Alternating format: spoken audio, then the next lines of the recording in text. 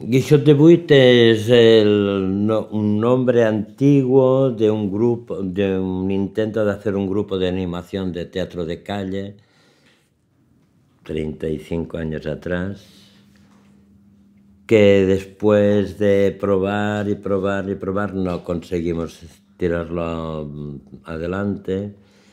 Y después, cuando tuve la oportunidad de trabajar con los juegos, retomé el nombre.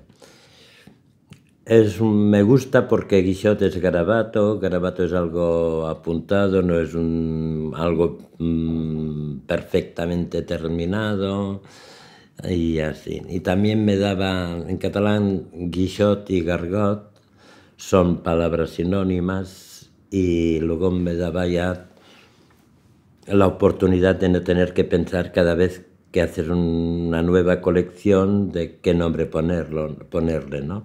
Porque luego le podía poner garabato de juego, garabato de escultura, garabato de bicicletas, garabato de cuentos, garabato de... Tenía la puerta abierta para... Ya me ahorraba un tiempo de pensar, ya podía dedicar este tiempo de pensar en el nombre de la colección, dedicarlo a crear la colección, ¿no? Y así. Hicimos muchos años atrás una fiesta con amigos, hicimos una parodia de un circo, el año siguiente hicimos juegos tradicionales, juegos de cocaña para los amigos. Lo organizábamos los que nos llamamos Joan y así, y era para... Y el año que hicimos con juegos tradicionales y de cocaña, todos quedamos muy contentos, organizadores y los amigos que teníamos invitados, y luego decidimos hacerlo para los niños del pueblo. Y aprovechábamos que en la fiesta mayor de invierno, que es el 30 de noviembre, frío en el interior y tal, y empezamos a hacerlo para los niños. Y con el tiempo esto cada año crecía más, venía más gente, con el tiempo se convirtió en la fiesta del pueblo en que más público de fuera venía, ¿no? Y así empezamos. Y a los 10 años de hacer la fiesta esta, que en Tona, donde nacimos, se llamaba la Fira de la Peseta, porque la gente tenía que pagar una peseta para jugar, porque el ayuntamiento no quiso colaborar. Pues a los 10 años me pidieron para hacerlo en Rubí, ya no era un pueblo, era una ciudad, 5.000 habitantes el pueblo, 50.000 la ciudad, y probamos, y empecé yo. Ya durante los años de la fila de la peseta yo inventaba un juego cada año, no lo podía guardar porque vivía en un piso, no tenía espacio para hacerlo, y cada año rehacía el juego, pero con una finalidad distinta y tal, ¿no? Y en Rubí funcionó. Yo pensé, pues esta es mi oportunidad, ya que siempre me había gustado la conexión directa con la gente y tal, y aproveché. Y pensé, si esto te dura 4 o 5 años, que te quiten lo bailado, llevamos 23, tenemos unas expectativas creo que muy interesantes para este año y supongo que el año próximo igual, pero todavía no están vislumbradas. Y ahí estamos, regresando de Costa Rica con con aquellas ideas, con aquel tipo de espectáculo que investigamos y que probamos, que convertimos en banco de pruebas en Tona. Bueno, nosotros hacemos que los materiales viejos tengan una nueva vida. Al inicio yo pensé que teníamos que promover la recuperación, la reutilización y tal. 20 años atrás, 23 años atrás, este país, la recuperación era utópica. Era algo que venía del norte, el norte de Europa, que allá son más sensibles, más ecológicos, más cultos y tal, ¿no? Pero esto ya ha llegado acá, ya incluso por exceso, ¿no? Porque ya confundimos todo, ¿no? Pensamos que un plato de picnic por el hecho de ser un plato de picnic que serviría para comerse un picnic, si lo utilizamos para hacer un escudo, para hacer otra cosa, ya es recuperación. Y esto es una estafa grande, ¿no? Y esto es lo que está pasando. Pero sí es cierto que hemos avanzado mucho con el tema de la recuperación y de la conciencia ecológica y tal.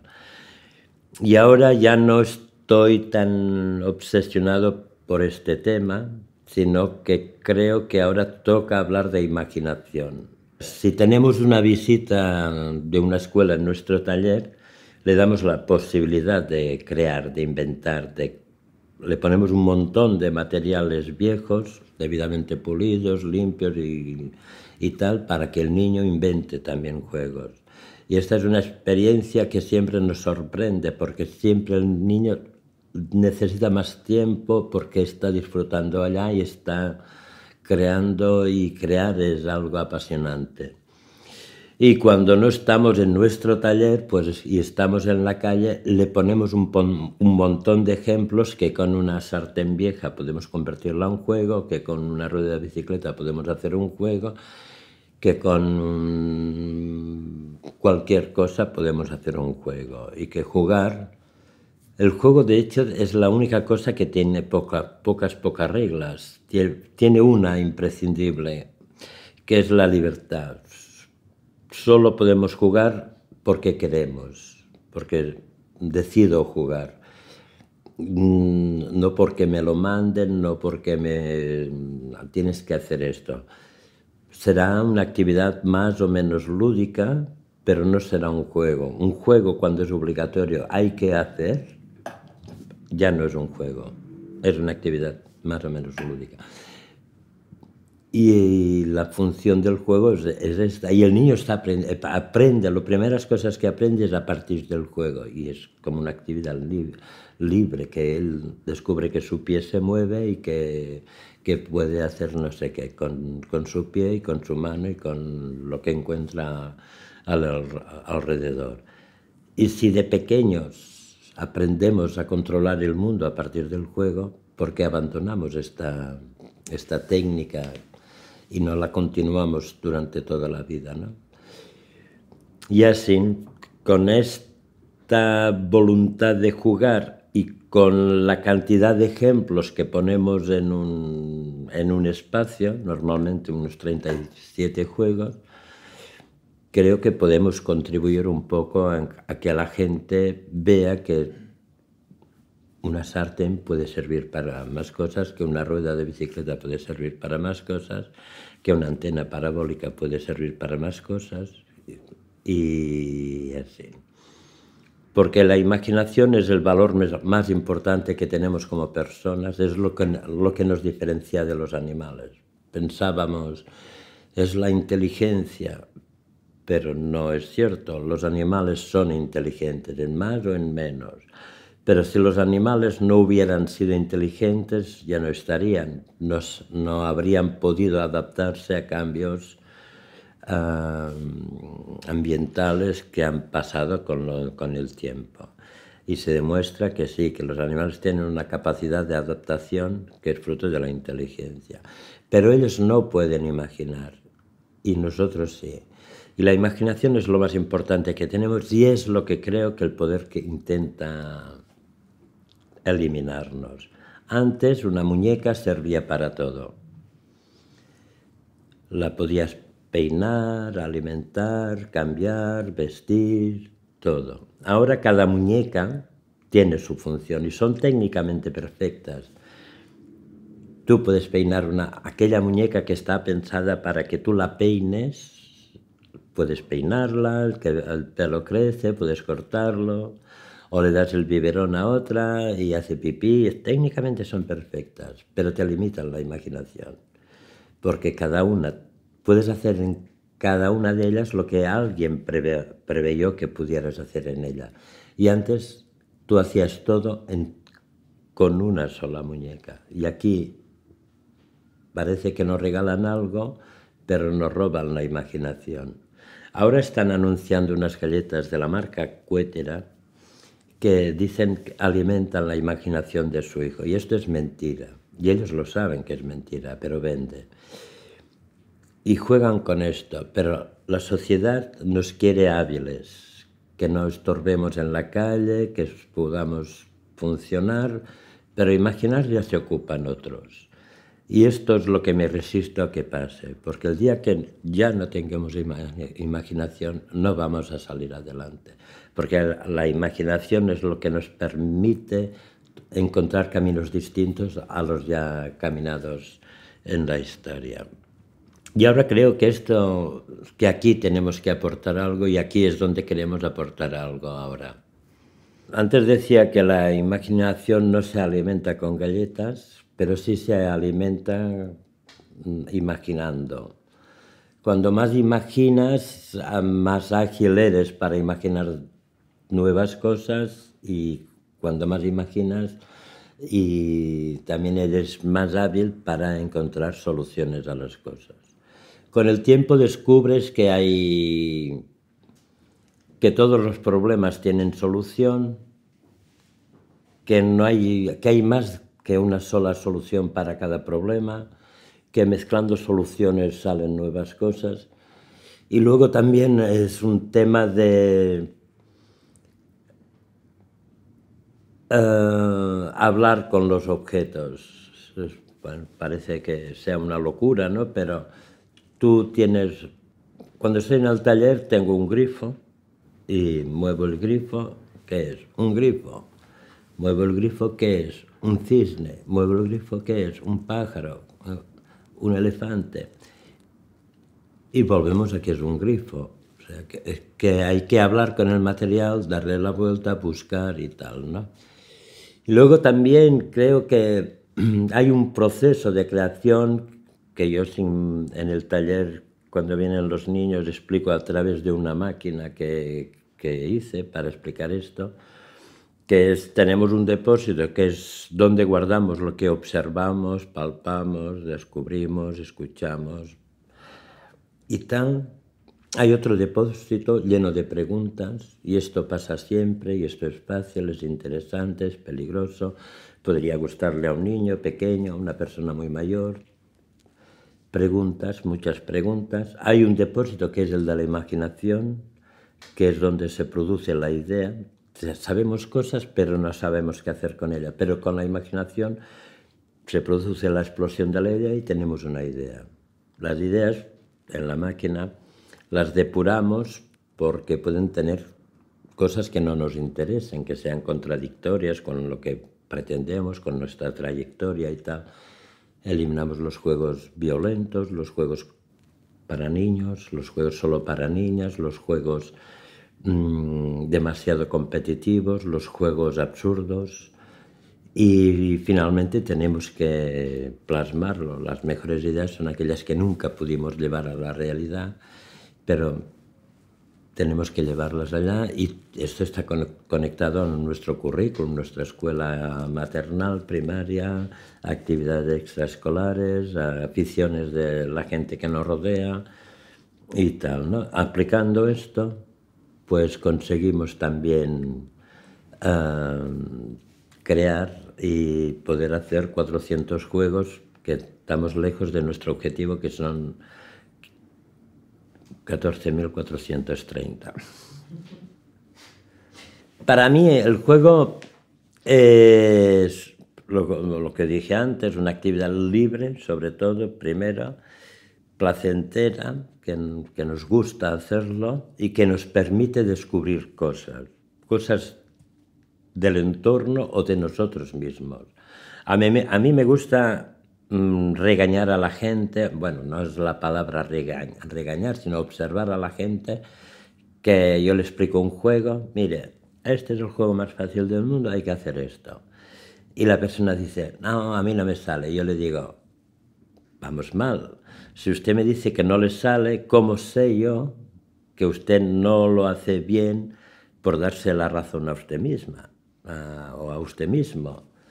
Y luego, cuando le sale, yo le digo, pues ahora, a partir de ahora, tú puedes hacer más cosas de las que pensabas. Si algo no lo puedes hacer, ya se verá. Tú eres capaz de todo, ¿no? O sea, el juego nos permite descubrirnos a nosotros mismos y nos permite también sorprendernos de determinadas cosas. Yo pienso que una de las grandes estafas de la escuela es que nos enseñaron la física a partir de fórmulas y a partir de cosas súper serias, súper de memoria, súper absurdas. Cuando la física tiene una parte de poesía impresionante. Y a todos nos gustan los efectos encadenados. En algunas ciudades europeas muchos escaparates tienen objetos hechos con efectos encadenados que la gente pasa y se queda allá un rato, ¿no? Porque la física tiene una parte de poesía. Y si la física nos la hubieran explicado desde este lado, más físicos habría, ¿no? Pero la cosa va como va. Yo creo que son estas dos cosas, descubrirse a uno mismo y descubrir determinadas cosas del entorno y descubrir también a partir de esto la capacidad de imaginar que podemos tener, ¿no? Cómo hacemos que una rueda y dos imanes pase lo que sea, ¿no? Pocas características. Primero la de la libertad, que siempre tenga, y que siempre tenga un reto posible de conseguir. No excesivamente fácil, no que salga siempre porque después pierde interés, sino que sea algo que con un poco de esfuerzo, con unos cuantos intentos puedes llegar a controlar, llegar a realizarlo. Creo que son las únicas cosas. Que después puedo vestirlo con una historia, con un objetivo, con una leyenda, pues me encanta también para pasar pequeños mensajes a la gente, ¿no? O sea, nosotros cuando la entrada de nuestro taller hay el fichero que estaba para los trabajadores de la fábrica antigua, pues nosotros lo hemos convertido en un fichero para las causas con las que estamos a favor y con causas con las que estamos en contra, ¿no? Estamos en contra del desahucio de los pisos por el tema de la hipoteca y estamos a favor de tantas. Hay 57 causas que son los agujeros que tiene el fichero con los que estamos a favor y en contra, ¿no? Procuramos también esto, ¿no? Que pasar valores o críticas a la gente a partir de aquí. Tenemos un juego con espejos que yo digo, mira, esto es fácil, lo haces tú aquí, sí, es fácil. Lo haces a través de los espejos y tú lo estás haciendo desde el punto de vista de otra persona, de tu pareja, de tu padre, de tu hijo o de tu compañero. Como son puntos de vista distintos, si tú lo consigues desde el punto de vista del otro, vais a comprender más. Luego matizos diciendo si es posible, ¿no? Porque a veces también la gente ya se lleva bien. No quiero que la gente piense que se lleva mal y salga complejada. Pero sí es esto, buscar que el juego tenga un reto, que no te salga la primera, que lo puedas conseguir, que tenga un poco de conciencia de persona en relación con los demás y así, ¿no? Si hemos aprendido a vivir en este mundo de pequeños a partir del juego, ¿por qué abandonamos esto que nos permite descubrir tantas cosas? Yo creo, nosotros decimos que solo hay niños y niñas de distinta altura, ¿no? Para regresarnos todos al punto de jugar. A mí a veces me sorprende ver una persona me acuerdo una vez de una señora que iba con palo, tuvo que dejar el palo en el suelo para jugar. Esta persona a lo mejor hacía 40 años que no hacía una cosa tan banal como jugar. Y lo hizo, ¿no? Y ¿por qué tenemos que dejar de jugar para ser serios, para ser personas respetables, para hacer todo esto, cuando le debemos tanto al juego, ¿no? De manera que pienso que es bueno continuar con esta conexión con el juego, que es el respeto que se merece aquella actividad que nos permitió descubrir el mundo, ¿no? El juego en espacios públicos nos permite que la gente se relacione. Ahora en Costa Rica, gente nos comentó, me gusta poder hablar con gente que no conozco en la calle o en el parque, y es el juego quien me permite esto, ¿no? Porque la gente tiene que preguntar, ¿y ese juego cómo va? ¿Y quién es el último? Y la gente se da consejos como para hacerlo y tal, ¿no? Y bueno, el juego tiene un papel que a veces hemos olvidado. Y ahora, por ejemplo, el juego está también muy de moda, y el juego nos permite jugar con gente que nunca hemos visto, pero es otra historia, ¿no? El juego tiene que sociabilizarnos con quien tenemos al lado, no con quien tenemos a la otra punta del mundo, ¿no? Vas al restaurante y antes había problemas de niños en los restaurantes, ¿no? Cuando habían terminado el plato ya estaban corriendo por allá, ahora no. Los niños están con su maquinita, ¿no? Juegan. Jugar para descubrir, para todo esto puede que no tanto. De hecho, si miramos, las escuelas han cambiado mucho, pero los patios nada. Si el juego social, la función social del juego de relacionarse y tal, se está perdiendo con los próximos. Nos abrimos para allá. O el juego es muy individual. Estoy jugando yo con la máquina. No estoy jugando con mis hermanos, no estoy jugando con la familia, no estoy jugando así. El juego continúa y además es el momento más plácido del juego comercialmente, ¿no?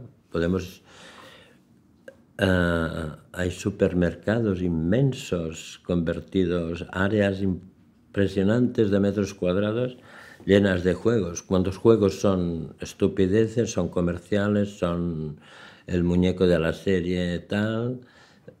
¿Y cuántos juegos hay? Pero el juego como concepto mueve mucho dinero, de manera que el juego sí está muy presente.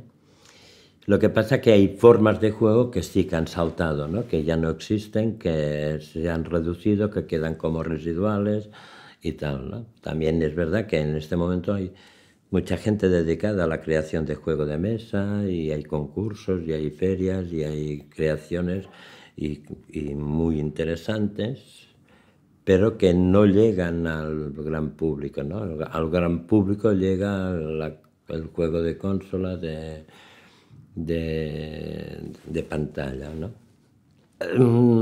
Yo creo que el juguete comercial muchas veces pierde los valores que tendrían que tener como juguete, porque, por lo que decíamos antes, ya una muñeca no sirve para que imaginemos, sino sirve para hacer aquello que alguien imaginó. Un juguete de pantalla, la imaginación la pone quien crea el juego, no quien juega. Y así en muchos otros, en cada uno de los juegos casi podríamos llegar a la misma conclusión, ¿no?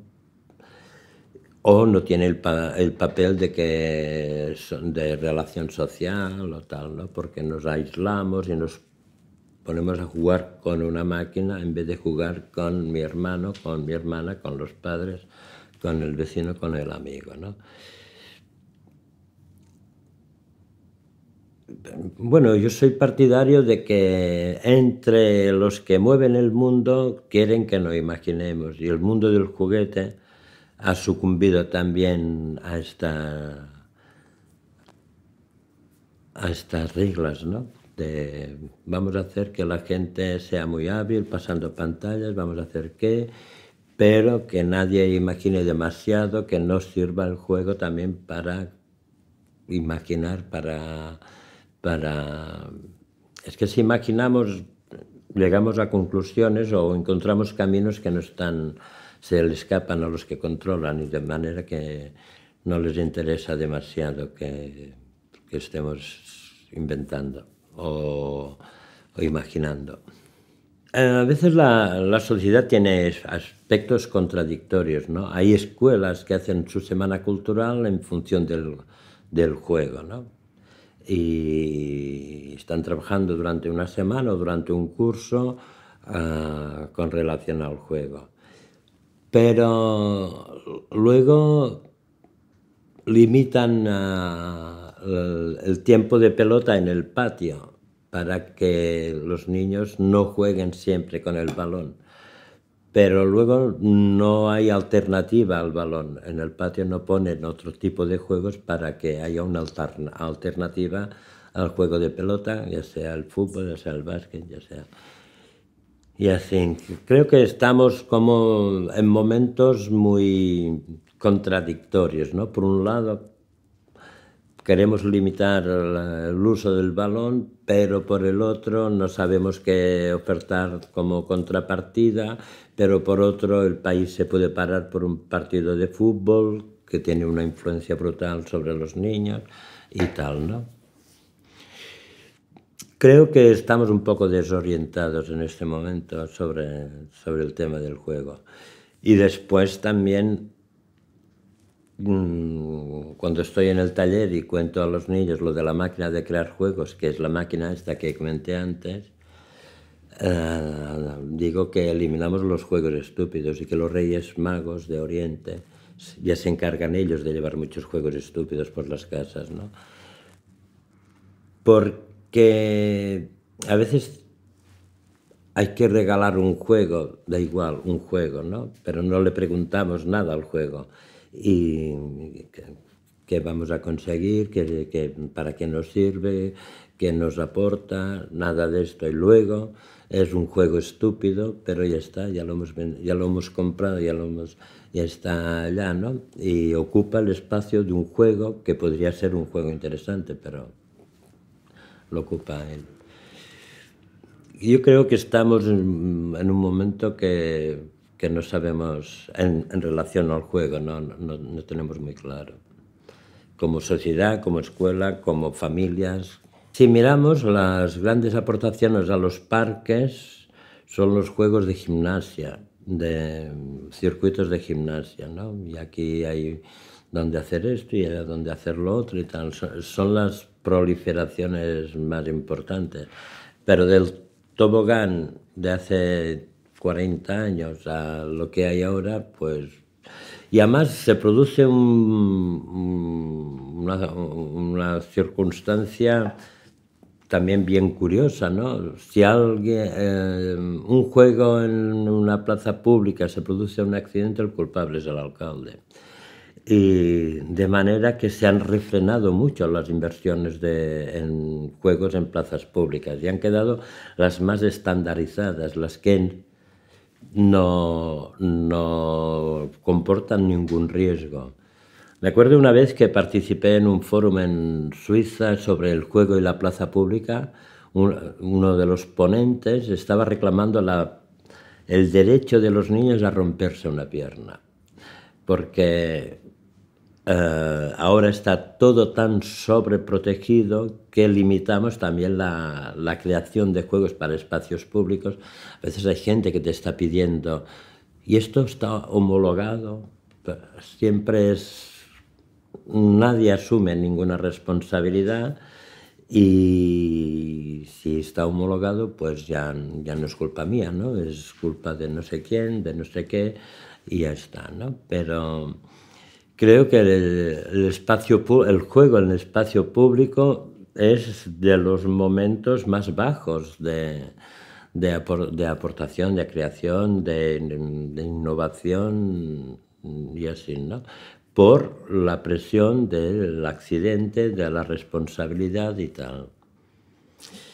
Yo creo que hay que buscar juegos que tengan durabilidad, que pueden ser de plástico. Para mí no es necesario la madera es muy bonita, es muy caliente, muy agradable al tacto, pero puede ser de plástico también, ¿no? Pero tiene que tener capacidad de durar, que no sea juego, oh, se ha roto una pieza y ya no sirve más, ¿no? Creo que sea un juego adecuado por la edad, que tenga retos que pueda asumir el niño o la persona a la que se le regala, que tenga en cuenta con quién va a jugar. O sea, si es un juego que es para 8 personas, no lo regales a tu hijo que es solo o que tiene un hermano o una hermana y que un día vendrá el primo, el vecino o un compañero de clase a jugar, ¿no? Hay que hacerse preguntas sobre qué le estoy pidiendo al juego, para quién lo estoy pidiendo y tal, ¿no? Y bueno, también podríamos mirar qué quiero conseguir con este juego, que de una manera determinada pues el niño sea más cooperativo, sea más solidario, sea más tolerante y así, ¿no? Pero yo creo que la base es en las preguntas. Tenemos que hacernos siempre preguntas del qué, el por qué, el cómo, cuándo y tal, ¿no? No tanto, ahora estamos llenando mucho el tiempo, ¿no? Tenemos una jornada escolar partida, mañana tarde, en la mayoría de casos, en la inmensa mayoría de casos.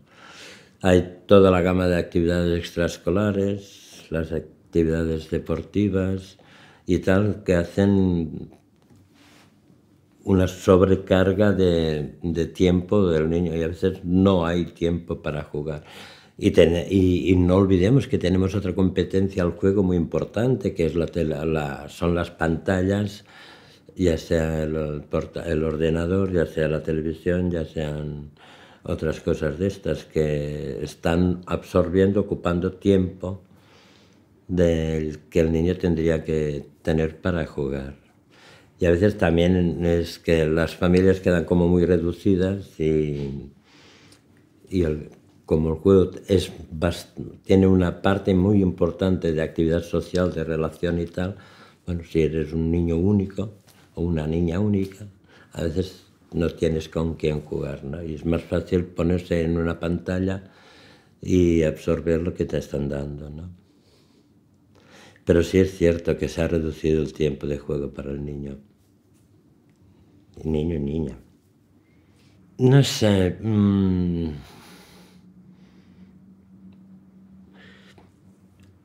Yo creo que cuanta menos teorización haya, mejor. Es más maneras de ser que de parecer, ¿no? Yo creo que si tú eres honesto contigo mismo, crítico con el mundo, crítico con lo que pasa, y tú vives así, tú eres un maestro, un ejemplo para el niño, ¿no? Si tú quieres interpretar el papel de padre, y ahora qué tengo que hacer, ahora qué tocaría, qué sería lo que tendría que decir en este momento, creo que nos perdemos, ¿no? A veces el sentido común es lo que tendría que imperar más y no tanto. Somos muy teatreros, ¿no? Y luego, ahora voy a hacer de padre, ahora voy a hacer de... Y así, ¿no? Y en el fondo tendríamos que, soy así, vivo así, y transmitir esto con tolerancia, con tal, ¿no? Yo creo que es más maneras de ser que no de parecer. Esto es una pregunta que a veces la gente me hace, ¿no? Tú que has llevado los juegos por ahora 35 países distintos, ¿tú notas diferencias? Yo creo que no hay diferencias.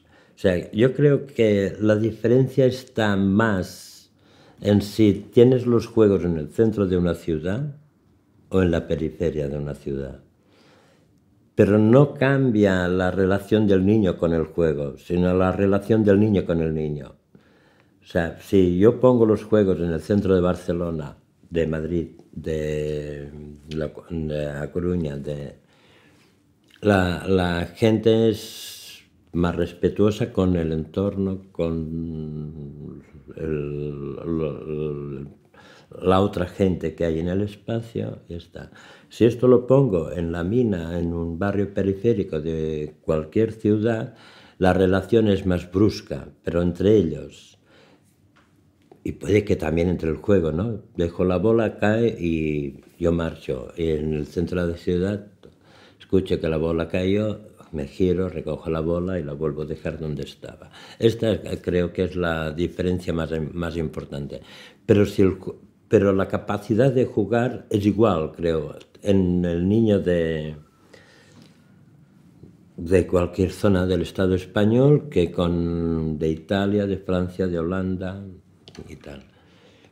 A veces con los niños de los países nórdicos súper protegidos y tal, genera más desconfianza. O sea, es más difícil acercarse al niño porque están como más controlados, más observados, más no sé qué. Pero a la hora de jugar hace lo mismo, se apasiona igual. Ahora que venimos de Costa Rica, vinieron niños preguntando por un juego que estuvo hace 2 años. Ah, y no está. Con la misma cara de sorpresa que a veces nos pasa acá o nos pasa en otras partes, ¿no?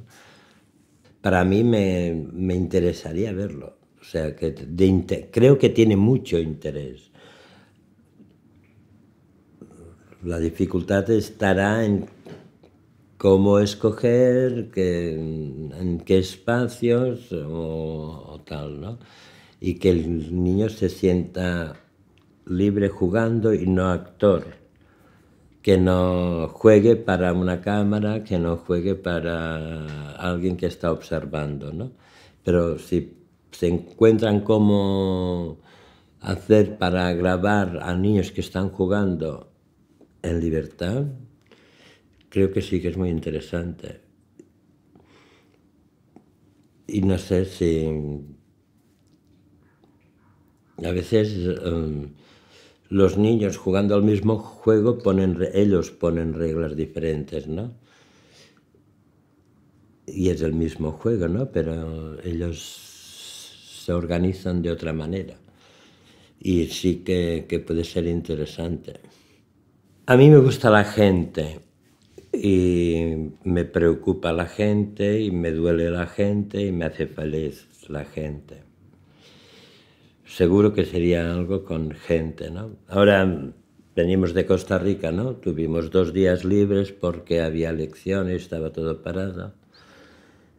Y la gente de otros grupos se fue a la playa, a la selva. Así nosotros preferimos quedarnos en la ciudad, ¿no? Porque nos gusta la gente, ¿no? La naturaleza es muy bonita, pero es bonita la de acá, la de allá y la de todas partes, ¿no? Y así, ¿no? Y a mí me duele la gente que noto que sufre, me hace feliz la gente que creo que es feliz, y así. No sé cómo, pero sería de gente, ¿no? O de niños también, ¿no? Que son gente.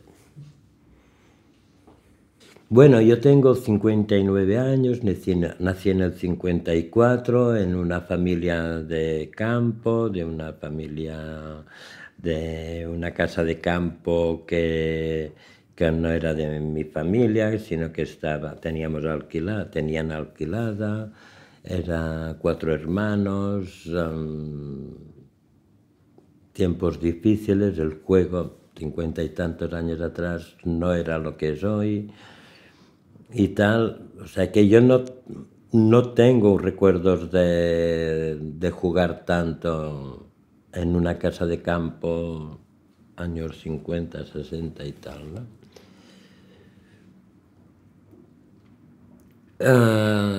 A mí ahora tengo muchas escenas pero que de imágenes de gente jugando en relación con lo que yo hago, con mi trabajo, ¿no? Y esto sí que tengo muchas y algunas que me hacen feliz recordar, ¿no? Me acuerdo en Eslovenia una madre estaba regañando a su pareja y yo le digo, no, puede jugar también. Y ella me dice, sí, ya lo sé, pero es que se está colando, ¿no? Y cosas de estas, ¿no? O al recoger gente que hace luz con el móvil, antes que los móviles tuvieran una linterna inmensa, hacían un poco de luz, gente así, de gente muy mayor que tuvo una hemiplegia y que intenta un juego y que está un cuarto de hora para ensamblar dos piezas a través de un espejo, y cuando lo consigue su cara es de una felicidad inmensa, de gente que, que se ríe a carcajadas porque alguien está haciendo o porque él está haciendo. De hecho, en el pueblo donde tenemos los juegos, no, el pueblo de los juegos, donde están organizados los pueblos, hay el banco. Y el banco son caras que sonríen, que piensan a partir de un juego nuestro, ¿no? Es una caja de vino y en la tapa está la cara sonriendo y dentro está la foto completa, ¿no? Con, con un juego entre media, ¿no? Que es quien provoca la risa, la sonrisa, la reflexión. Es una exposición que hizo María en función de los 20 años y tal, ¿no? Y es esto, ¿no? Lo que, que quiero conservar de mi trabajo, ¿no? O sea, cuando vamos a algún sitio y tenemos que suspender porque llueve, vamos a cobrar igual la parte económica. Pero la parte de conexión, de sonrisa, de provocar, de recibir de la gente que está jugando, esta la perdemos para siempre, no la vamos a cobrar nunca, ¿no? También es importante esta parte. Una nos ayuda a vivir porque hay que pagar, pero la otra nos ayuda a tirar adelante porque creemos que nuestro trabajo es importante.